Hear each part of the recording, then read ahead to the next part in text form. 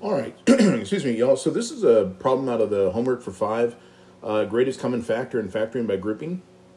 I guess I forgot to put a G right here under factoring by grouping. It's supposed to be a G right there, not grouping.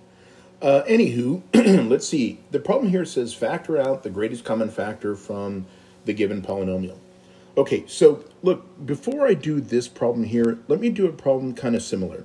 So, I don't know, let me call this, say, y and a plus 4 and a.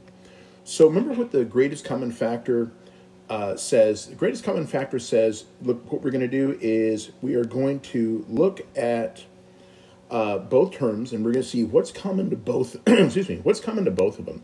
Well, if you notice, they both have the letter A, right? So we could take out an A, and if we took out an A from here, we'd be left with a Y, and if we took out an A from here, we'd be left with a 4, right?